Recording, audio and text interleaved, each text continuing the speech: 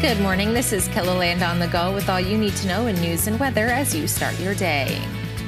The investigation never led to charges against T. Denny Sanford in South Dakota, but newly unsealed documents reveal evidence of a possible crime in another state.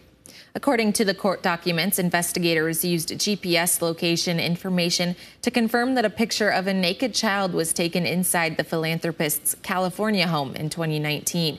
The affidavit says there are lines visible in the picture, so it may have been a picture taken of another screen. KELOLAND.com's Jacob Newton has been digging into the newly filed documents and metadata. You can find his full report along with a statement from Sanford's attorney and the redacted documents in his KELOLAND.com original report.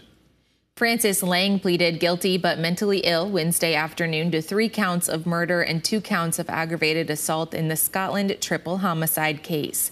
43-year-old Lang admitted that he went into a Scotland home on November 9, 2021 and shot everyone inside. Attorney General Marty Jackley says the guilty but mentally ill plea is the same as a guilty plea and that Lang will just have further evaluation and treatment for mental illness from the Department of Corrections. He still faces 3 mandatory life sentences and an additional 30 years for the aggravated assaults. A sentencing hearing is set for July 24th. A 27-year-old woman was arrested in Brookings in connection with a hit-and-run crash that injured a 5-year-old girl. Police say the girl was riding her bicycle with family along Maderi Avenue. They stopped at an intersection before crossing. Officers say the driver of a Jeep didn't see the family and clipped the bicycle. The girl was taken to the hospital for minor injuries. Police say the driver left the scene without stopping to check on the family. A witness helped investigators track down the suspect, Lindsay Johnson. She was arrested for failure to report an accident. Well, now let's get a check of our weather with meteorologist Scott Munt. Another hot day and summer-like temperatures, Scott. Oh, that will continue. Numbers in the upper 80s, low 90s. That'll cover much of central and eastern KELOLAND. A little cooler in the western South Dakota. Clouds will be a little thicker. Better chances for afternoon showers and thunderstorms in and around Rapid City. We'll have to wait until the late afternoon or evening hours in central and eastern KELOLAND. 80s and 90s will continue for the next several days for central and eastern South Dakota, Minnesota, and Iowa. And these rain chances, we'll hold on to them at least through the first half of the weekend. More details on your forecast with Brian coming up. Thank you, Scott. Lake Lakota in Lincoln County has been a popular spot for swimming and paddling, but the lake is extremely dry this summer and there is no water. The lake was built more than 40 years ago as part of a flood protection program in the Petty Creek watershed. Officials hope the 90-acre lake would be used for recreation. The lake is part of the Newton Hills State Park. Dry years are part of the lake's life cycle. Find out about the lake's history and current condition in a KELOLAND.com original by Ray Yost on our website. What kind of trees should you plant in Sioux Falls? It's a common question at garden centers and with the city forestry department.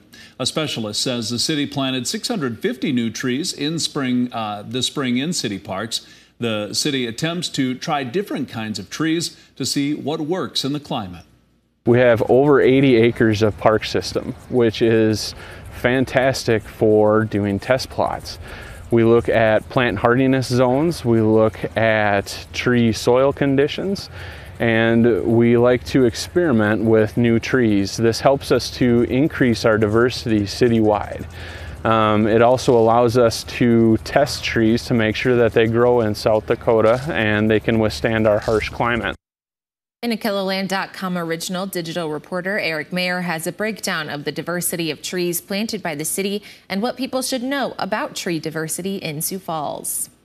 Community members, healthcare officials, and others gathered in Yankton yesterday to break ground on a new behavioral health care facility. The $26 million facility will provide crisis care for behavioral health, mental health, and substance abuse for Yankton and surrounding communities. Project began 3 years ago by Lewis and Clark Behavioral Health Services.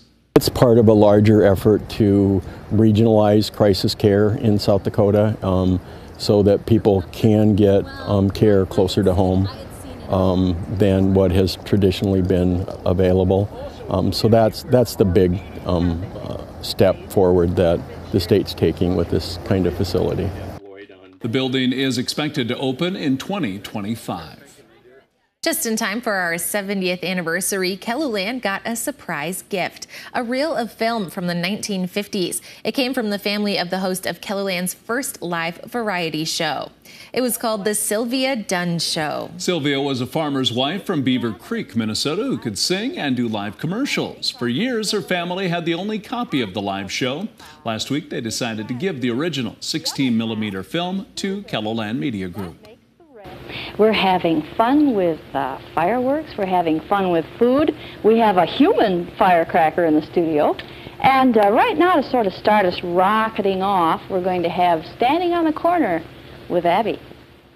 The variety show from 1955 and 1956 filled the hour before the Captain 11 show.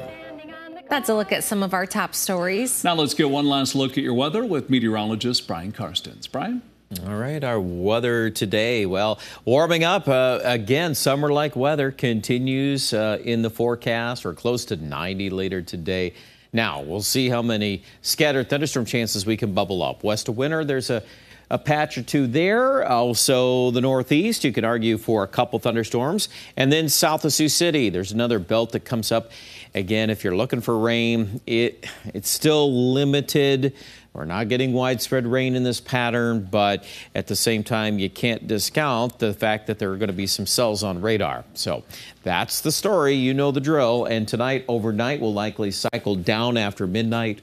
We'll regroup. We'll see if we can fire up a few more of these around the region tomorrow afternoon and tomorrow evening. But in between any storms on radar, it's going to remain way above average hot weather.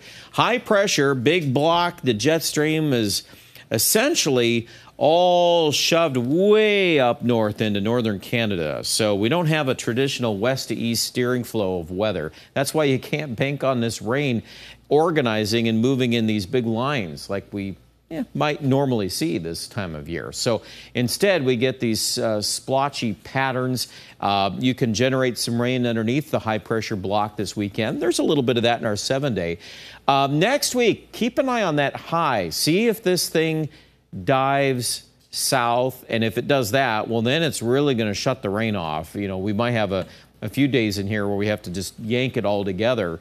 But then also, we're hopeful that maybe we break this thing down toward the end of the 10-day forecast. But we got a long way to go. I mean, it's just June 1st now, and that's looking out to June 9th or June 10th. And there's no guarantee that that's exactly the way that's going to look. But nevertheless, we'll keep an eye on all of it here in the Storm Center. Take the rain when you can get it. 90 in Mitchell. We feel very confident that these daytime temperatures are going to continue to be way above normal. And all that does is it just accelerates the evaporation. So when you do pick up some rain, you go through it pretty quickly. And overnight lows in the 60s. So we're going to maintain warm weather using your air conditioning quite a bit. 90 or close to that level in Aberdeen for several more days. We'll carry the rain chance off and on through the weekend, and then we'll see if that high pressure ridge comes in here Monday, Tuesday. And if that happens, well, then we'll have pretty low chances of rain during that segment of time. The one difference continues to be the Black Hills. We've generated scattered thunderstorms there consistently, and there's more to come. Rapid City is actually quite a bit above normal right now for rain the last 30 days. Check out more details about that story, too, online at KELLULAND.com.